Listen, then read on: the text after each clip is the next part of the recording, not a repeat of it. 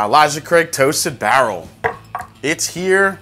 It's a new line extension, actually, for Elijah Craig, but it is allocated. It's 50 bucks. Does it have what it takes to go against Woodford Reserve Double Oaked and Old Forester 1910? Let's find out today on the Mash and Drum.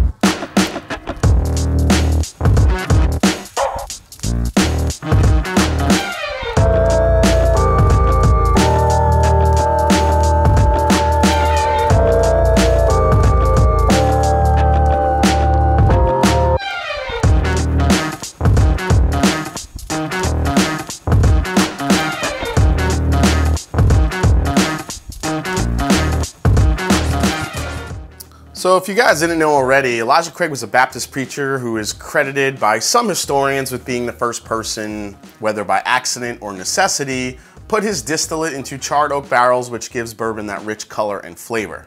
Heaven Hill has been selling their bourbon that pays tribute to Elijah Craig since 1986. Their small batch and barrel proof offerings are considered today one of the best values on the market. Personally, I think this bottle right here, the Elijah Craig Barrel Proof, is the best value on the market.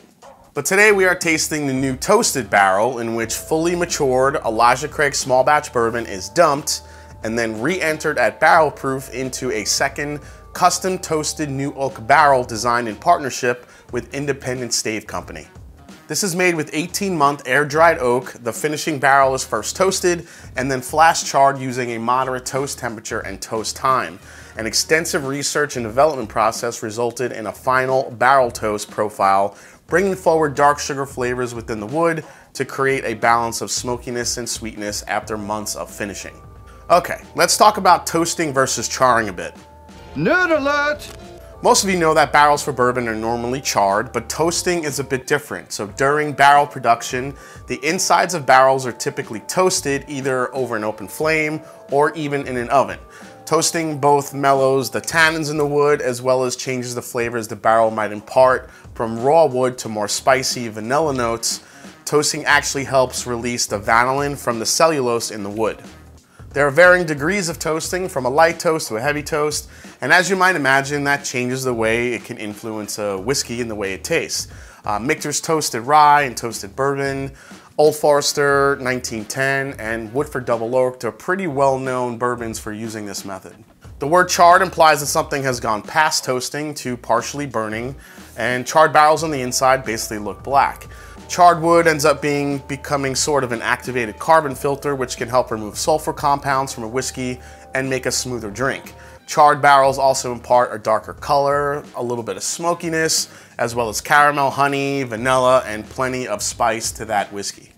Alright, so to the bourbon, Elijah Craig Toasted is available now, although it is allocated, but will be a permanent line extension to the brand. It's 94 proof, the usual Heaven Hill mash bill of 78% corn, 12% malted barley, and 10% rye, and priced about 50 bucks. Alright, let's get toasty here. Let's see what we get on the nose, guys.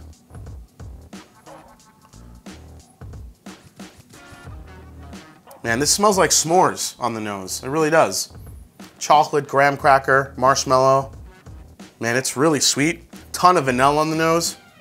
Man, and I can't get s'mores out of my head. It's like a perfect graham cracker, chocolate, toasted marshmallow type flavor. All right, let's whip some air around in the glass here, so we can get it to open up a little bit. I'm actually getting some fruit flavors in here too, which is surprising.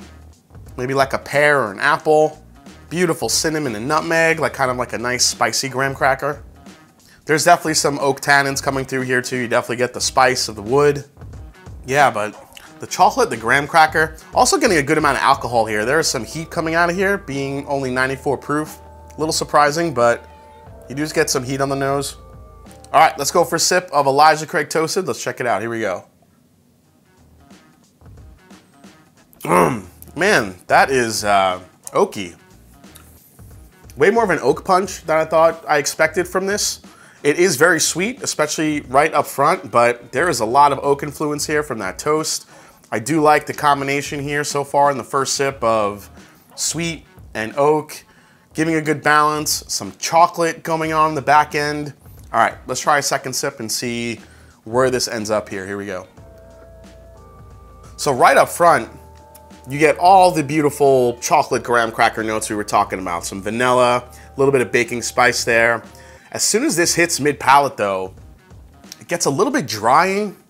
You definitely get the wood notes. There's some serious like spiciness going on too. I think that toasting, it pulled out a lot of the spicy tannins to it, which I do like. And I think I was expecting a little bit more sweetness from the front. The front is delicious, the front of the palate, but it just doesn't last long enough so far. Let's go for another sip here. Yeah, so as you keep sipping this goes from marshmallow graham cracker to more richer vanilla caramel. That chocolate note is still there, a little bit of spice. Yeah, the finish on this is way more, what's the word here, prickly. It's a little bit more prickly than I thought it was gonna be. I think whatever barrels or whatever the process they did, it really pulled out the spiciness out of a barrel. So you have to really like sweet and spice so far on this, and I really do. So I'm kind of enjoying this, but I just thought the sweet flavors, I thought would be a little bit more, you know, kind of punch you in the face a little bit. And go for another sip. All right, so that spiciness has mellowed out a little bit as you sip it. Now you're just really left with the sweet flavors, the oak presence, a little bit of spice. So I do like this. It is very unique. It's nothing.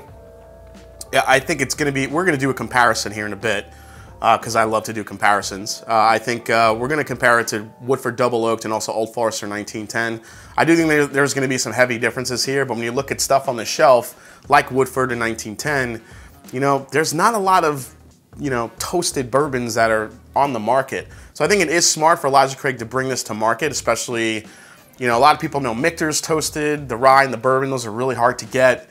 A lot of times they're, you know, way overpriced, unfortunately. Yeah, let's do a comparison and see how this stacks up because I'm curious. I do like it. I do think, you know, it's a little bit drying on the palate, but let's give it a compare to Double Oaked and 1910.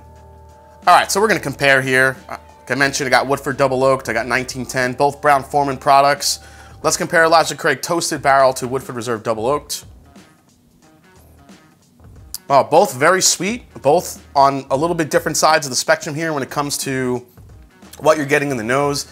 Elijah Craig Toasted, it's way more marshmallow and graham cracker, as I mentioned.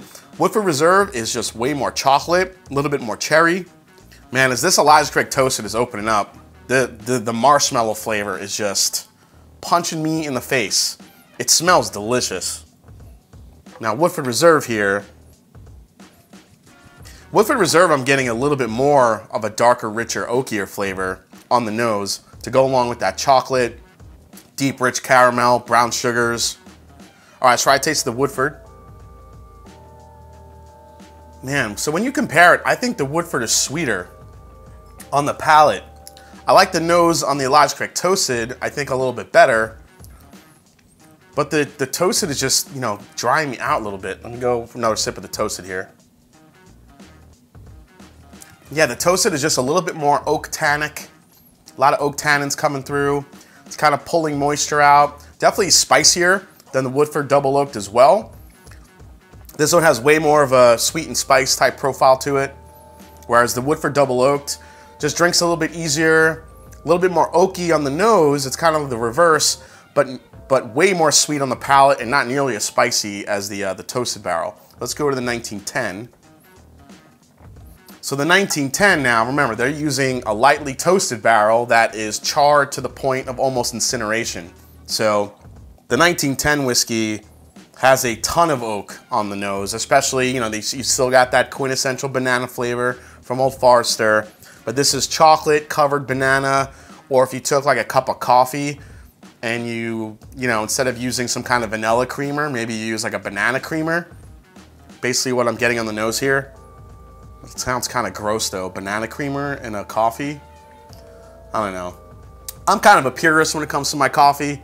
I like that, I like it straight up, very little sugar, pretty much black, maybe a touch of cream, but that's pretty much it. I'm Italian, I grew up with espresso in my baby bottle. Freaking delicious. All right, let's go for a sip of the 1910. So the 1910 is 93 proof. Woodford Reserve is, as always, 90.4. And the Elijah Craig is the highest one at 94 proof. So for the Old Fine whiskey, again, you're getting there is some serious oak flavor going on in here. Love the banana. I love the coffee and chocolate note here. And this is one of those bottles, 1910, that if you haven't had it yet, it gets better as it opens up. This is kind of a fresh bottle.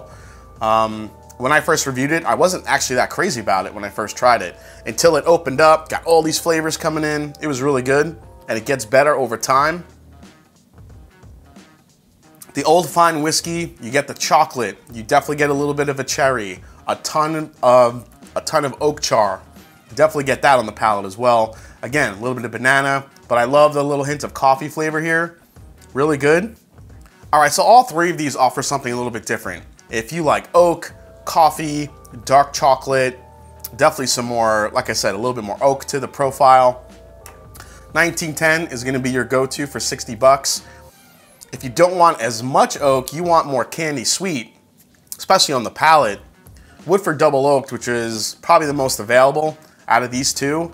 The Woodford Reserve, you cannot go wrong with the Woodford Reserve Double Oaked. So for the Elijah Craig Toasted, I feel like I wish this was as in-your-face sweet on the palate as it is on the nose. You get it when you first start sipping it. You get the sweet. The sweet comes through, very marshmallowy, very chocolatey, graham cracker, cinnamon, comes all rushed in the, that first sip. But as you keep sipping it, the oak, the spice, the tannins kind of take over a little bit, kind of dries you out.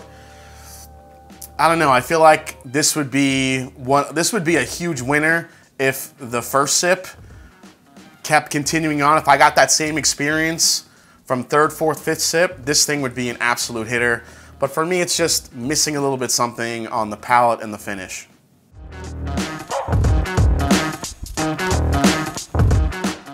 All right, guys, so price for this one is 50 bucks. As I mentioned, availability is allocated. These bottles will be spread across different markets. Unfortunately, to get better share for most liquor stores, retail outlets are usually forced to move or sell more of a distributor's lower end liquors. I do know these have popped up in Virginia, but not sure where these will end up distribution-wise.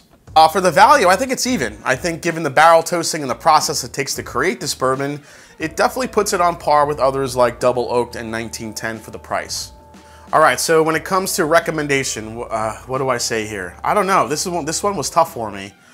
I want to keep sipping on this, but I'm going to say yes. I think that there's enough here that brings more of a unique flavor profile that I think a lot of people will enjoy this. I don't think it's going to be for everyone. Like I said, I really wish the sweetness on the nose matched the palate a little bit more. So while I myself might not go crazy and try to find another bottle of this, I think for you out there, if you like those flavor profiles that I talked about, the mix of sweet, spice, again though, as you keep sipping it, it definitely gets a little bit more oak forward rather than sweet. It is unique. For 50 bucks, if you could get one, I don't think it's a bad buy for $50. Double Oaked and 1910 are kind of the same price. If you like a toasted barrel profile, I think give it a try. But if you're not crazy about bourbons that are a little bit oak and spicy forward with a little bit of a drying aspect to it, you might want to skip this one. All right, guys, well, hope you enjoyed my review for the Elijah Craig Toasted Barrel Bourbon. Hope you enjoyed it. If you did, hit that subscribe button below. Please hit that like button. If you haven't yet, find me on Instagram and find me on Twitter. Let me know if you guys have had this yet, what you think of it. I think it's kind of a polarizing bottle for me personally. It's like I like it, but I know I was expecting a little bit more on the palate, but it is still very good. So with that, as I always say, it's not about the whiskey. It's the people you share it with. So cheers, and I'll see you next time on The Mash and Drum. Take care, everybody.